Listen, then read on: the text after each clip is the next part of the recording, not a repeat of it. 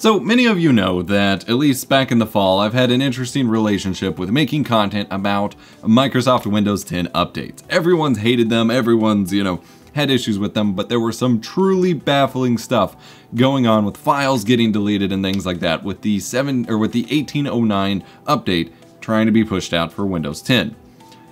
Microsoft has actually fixed this, theoretically, the idea of it, fixed the concept that people have trouble with, as well as some of the GPU allocation stuff that I'm just throwing in here because I haven't had a chance to talk about it yet. But then they're making things worse again. So we're going to talk about this right after this. TubeBuddy is the best tool you can get to manage your YouTube channel. You can update videos in bulk, optimize your SEO, syndicate to social media, back up your metadata, and more, all with a simple browser extension. Head to EposVox.com/TubeBuddy to learn more and download it for free.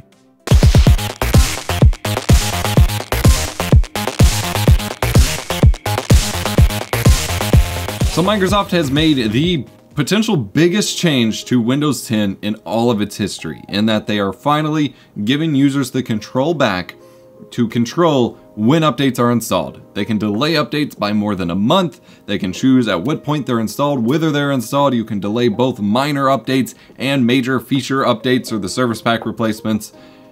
You get the control back. But that requires you to have the Windows 10 1903 update, which was supposed to be the March update, and now it's due out in May. And the problem with that is that Microsoft is already delaying it and issuing warnings about the updates associated with this major feature upgrade, because one of the updates was freezing Windows 10 computers. One of the newer updates is freezing computers during normal operation or during boot up, and that one is KB 449-3509, and this seems to be due to conflicts with antivirus software. And keep in mind, they've had tons of issues with updates since my last videos. I just got tired of ranting about it here. And now they are blocking the update on computers that are running USB storage devices, so flash drives or SD cards. If you have one of those plugged into your system, they're blocking the update from actually installing on your computer, because during the update process, during the install process, it ends up reassigning drive letters incorrectly and really messing with some people's computers. And that's not even the first time this has happened. This actually happened back during 1803. I remember this was a huge deal. It started assigning drive letters such as D to the system recovery partitions on people's hard drives, and then those people would end up with a buttload of notifications saying your hard drive is full, your hard drive is full, because it's referring to that partition. That happened in 1803, and now this seems to be similar to that in that the update can just totally screw with your drive letters. So if you have USB storage plugged into your computer, Windows just won't even let you install the update anymore, which is the update that gives you control if you install updates. Now, this blocking seems to only be happening if you're on the 2018 feature upgrades. So that's 1803 or 1809. If you're still on 1703 or 1709, apparently it lets you upgrade just fine to 1903. So I don't know why they're not blocking for that one, unless there's like the issue with 1803 compounded with this one is causing the problem. But that's a little weird. But the obvious solution is just to unplug any USB storage you have, and then you will be able to install the update. And just hope that your drive letters aren't too screwed up afterwards. I'm both praising Microsoft here and still complaining about the update issues, because they did 100% make the change that we have been demanding for years at this point, since 2015, to give us control over our updates. This is the big thing that has held back so many people from switching from Windows 7 to Windows 10, is that one option. And they have given it to us, and I am super freaking stoked for that. But immediately after doing so, there's still broken update after broken update after broken update, which isn't really helping the reputation there. I did want to mention that one of the updates coming in the 2019 updates, you may already even have it on your computer, was previously in testing in the Insider program a while back, and I tried to update my video descriptions and I tweeted it out as much as I could.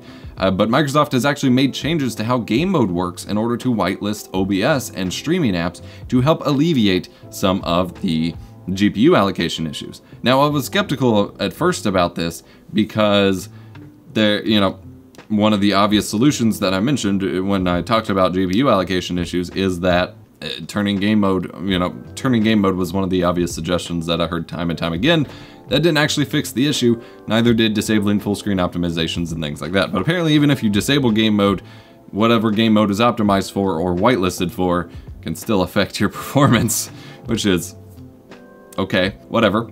And so they have released an update in this 2019 wave of updates that optimizes game mode a bit and whitelists specific programs like OBS Studio to allow it to allocate more resources in your graphics card to allow game streaming to function more appropriately.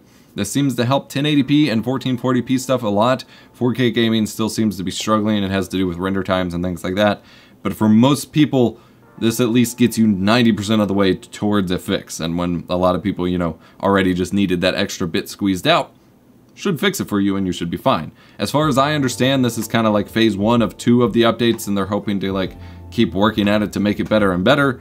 But I am glad this is something I made noise about for years because it's finally happening. And on top of all of this, that they have also killed off the tabbed file browser stuff that I was very much looking forward to. The problem with that was they wanted to add tabs to literally everything, and that was just turning into too much. Users who were testing it apparently didn't understand it or didn't want it, understandably. And then as they were switching Edge over to Chromium, since they were using Edge as the basis for this tab system, they would have to redo everything. But instead of canceling the whole project, how about they just give us what we wanted to begin with, which was purely a tabbed-based file browser. That's all we wanted. We didn't want tabbed notepads and command prompts and PowerPoints and Word document. That was too much. Just give us a tabbed file browser, like how Clover used to work. We'd be good to go. But they are keeping MS Paint around for a little bit longer. After having announced they were killing it off in favor of Paint 3D, it is coming back and sticking around for a little bit longer. So, well, that's pretty cool at least. So, huge kudos to Microsoft for these major updates, because that is really freaking good. Just please stop releasing updates that you then have to tell people not to install or prevent them from installing. Because, come on. Just wanted to make a kind of like a conclusion to the Windows Update saga video here, because I made a lot of videos about that a while back, and a lot of people were curious what was going on with it. Now you know. Thanks for watching. Hit the like button if you enjoyed. Subscribe for more tech education. I'm EposVox, and I will see you next time.